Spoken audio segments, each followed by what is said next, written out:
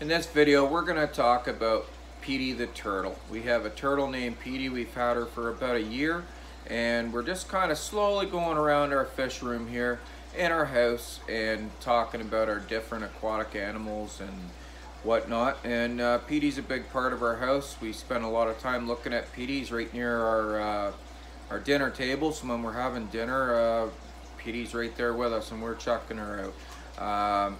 Petey's pretty cool, pretty friendly, so stay tuned and we're going to talk more about Petey, Mississippi map turtles, and how to take care of them.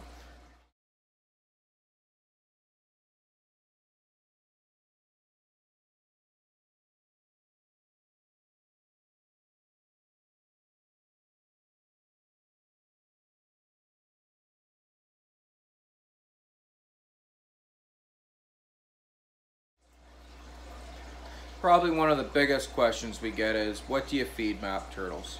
Mississippi map turtles eat a lot of vegetarian stuff, but they still need some animal proteins in their diet as well, whether it be fish or insects or whatnot. So a good balanced reptile diet made just for turtles comes in stick form or pellet form. You can feed that. We also feed Petey fresh fish as well. We put guppies in the tank with Petey, and if she can catch one, she can eat one, and she gets the odd one.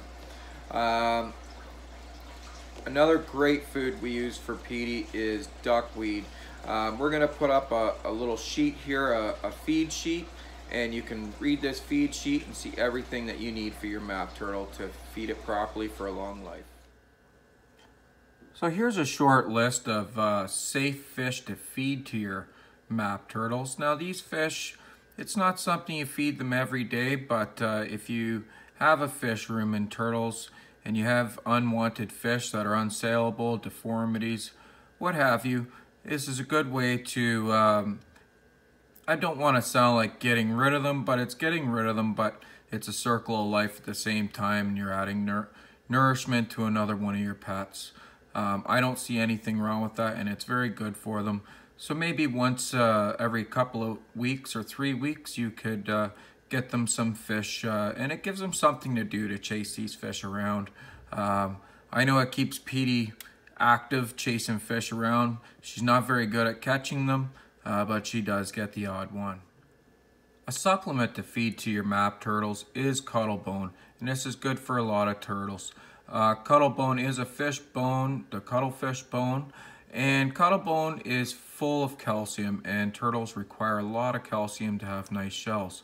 So like this says, just cut it into a quarter, throw it in, and they will eat it up. They have absolutely no problem chewing this stuff up, and it's fantastic for them. So remember to put a little bit of cuttlebone in with your map turtles once in a while. So here's another example of foods that you can feed to your turtle. Breaks it down pretty good. It seems like any high quality staple pellet works. Lots of bugs. Snails, if you have a lot of snails in your aquariums, we know Petey loves eating the snails, and we give her quite a few snails. One thing that's not on this list, and if you're into planted aquariums, chances are you have some duckweed in your aquariums. Petey loves eating duckweed. Duckweed's very good for them as well. So remember, they do like lots of greens, but they do like eating some animal proteins as well, whether it be bugs or fish. You can put a little bit of fruit in, but fruit goes bad real quick and makes a big mess. So that's one other thing to remember when feeding your map turtle. What's going to be real messy, because you got to clean that out. So here's just another example. Hope this gives you some ideas about food. Really, turtles will eat anything, but it's what to feed them to give them a good life in an aquarium is what counts. So if you follow this guide even a little bit, you'll be great. So without further ado, here's Petey. Petey's a little bit nervous. She doesn't like the camera at all. If it was just me standing here, she would be right up here begging for food, but she really doesn't like the camera. Petey's in a 35-gallon tank. It's suggested that you have a 75-gallon tank, but as you can see, Petey's got a lot of room to move. Map turtles are a bit more timid than red ear sliders, but they are pretty inquisitive as well. Close up Petey. Petey's pretty happy. She's got a dock up there with a 50-watt heat lamp.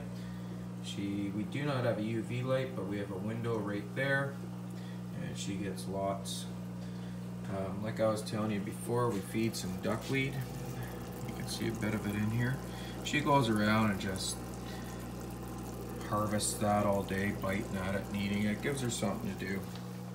And like I said, we keep a few little guppies in here. These are mainly guppies out of this tank. Colors that we don't really want. We're trying to breed a specific color, and these ones just aren't the color we wanted, so they go live with Petey, and that's why this tank's called Petey and Friends. So a lot of people ask how big they get. I don't think Petey should get much bigger than she is now. Maybe a little bit. We've had her a little over a year and she's grown a lot. She was about a quarter that size when we first got her. And yeah, and this is how we know she's a girl. See how it's a V at the base of her shell and at the base of her tail? She's turning, she's not being cooperative now.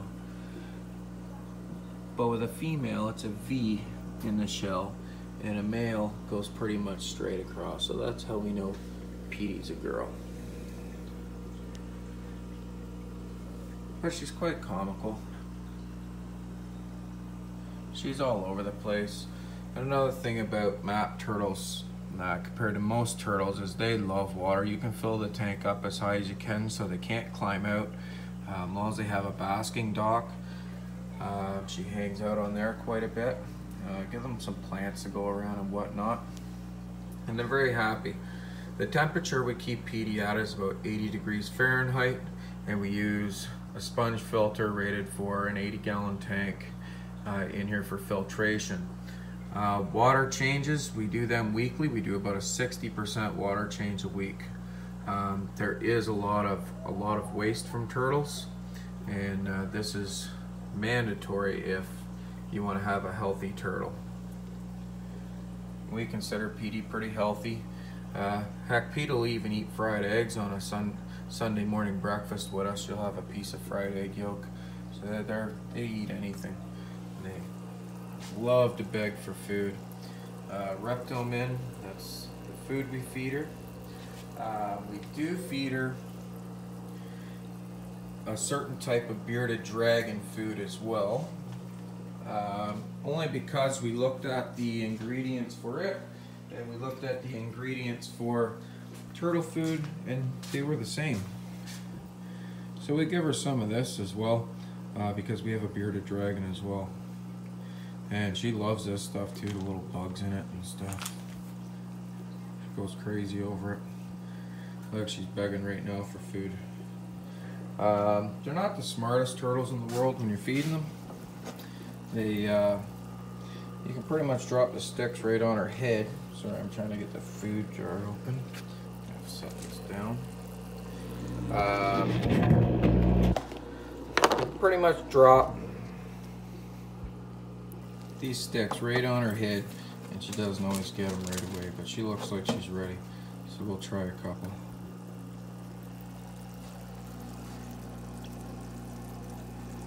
No, she's not getting it.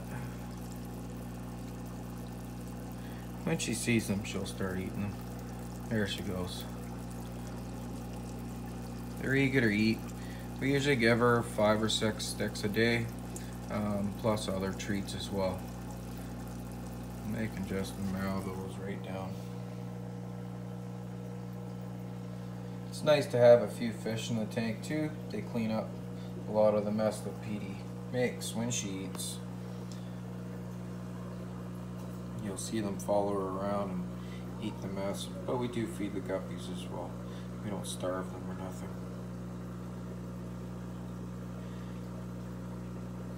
So maintenance is pretty easy.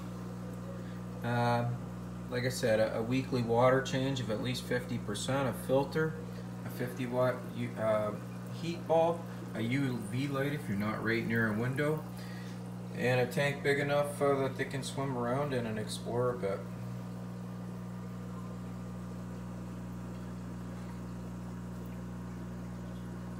Thanks for watching Petey. Stay tuned for more videos of other fish and pets we have. Please hit the subscribe button, and thanks for watching. Bye.